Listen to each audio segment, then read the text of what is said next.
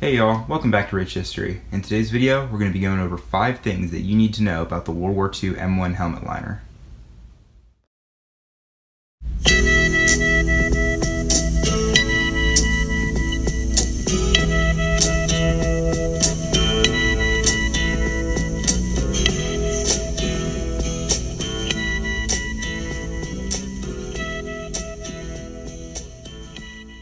So number 1, the parts.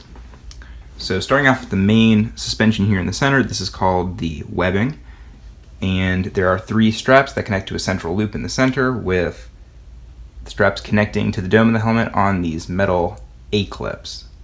Going around the edge of the helmet, we have the leather sweatband, which is an adjustable canvas and leather strap that is meant to keep the helmet on the user's head.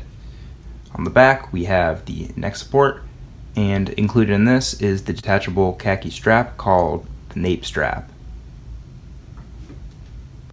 Looking at the outside of the liner, you can see the adjustable leather chin strap that is meant to keep the liner secured in the steel shell.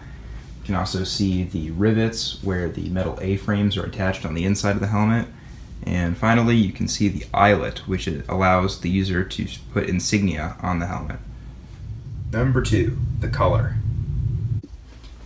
So on just about all of World War II helmets, the color is going to be a OD3 khaki color, like this helmet here. And on very, very late war helmets and post-war helmets, the color is going to be OD7, which is a darker green.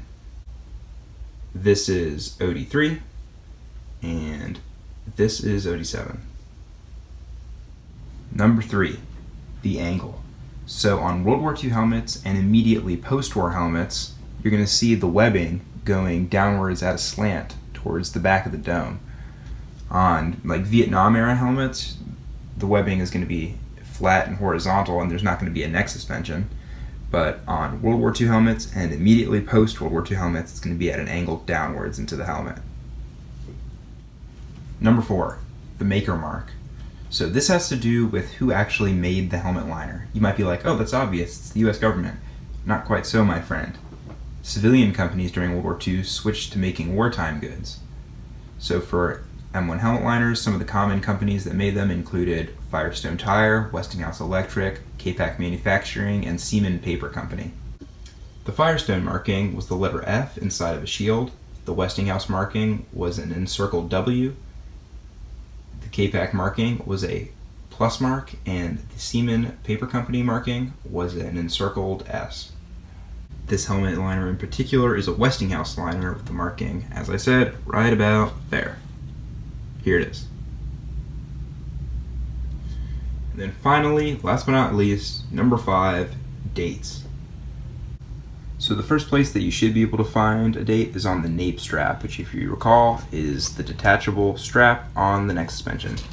And yep, you can see that there's the quartermaster date and the lot number, and right here above my thumb you can see barely 1945. The other place that you should be able to find the date is on near the buckle of the sweatband. And you can't see here, it's very, very faint, but you can see lettering there. Well folks, that about wraps it up. If you enjoyed today's video, leave a comment. I like hearing from you guys, and I'll see y'all next time.